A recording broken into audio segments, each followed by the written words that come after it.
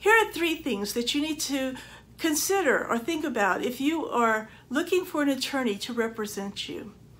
If you need an attorney to help you in an area of law, the first thing you need to think about is, does that attorney practice the particular area of law that you're looking for?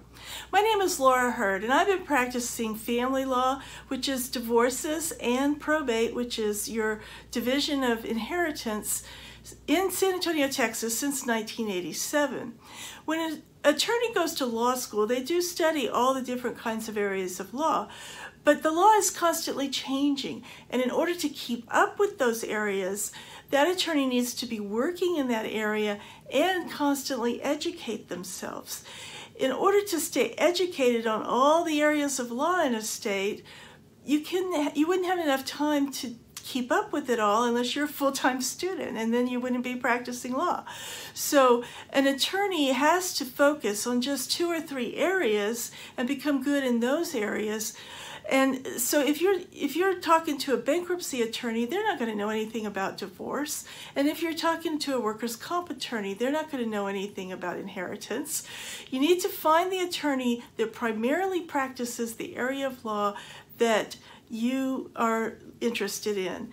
Secondly, you need an attorney who has experience. There's really no substitute for experience. They say it takes 10,000 hours of doing something before you actually become an expert at it. I've been practicing law for 35 years. If you have an attorney who has just graduated from law school last year, you better make sure that that attorney is being supervised by a more experienced attorney to guide them and to help them make sure that they're doing things right. So it's not how old the attorney is, but it's how long ago did they graduate from law school. And finally, how well can you communicate with that attorney?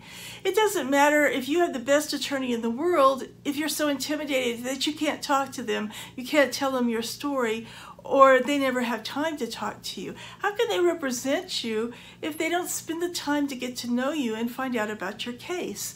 So when you go in for that initial consultation, it's not how much education they had that you should be looking for as much as how comfortable are you talking to them, and do they say things that make sense to you? I hope this helps. Think about their education and their experience and the area of law that they primarily practice, but most of all, make sure that you can talk to and communicate with that attorney.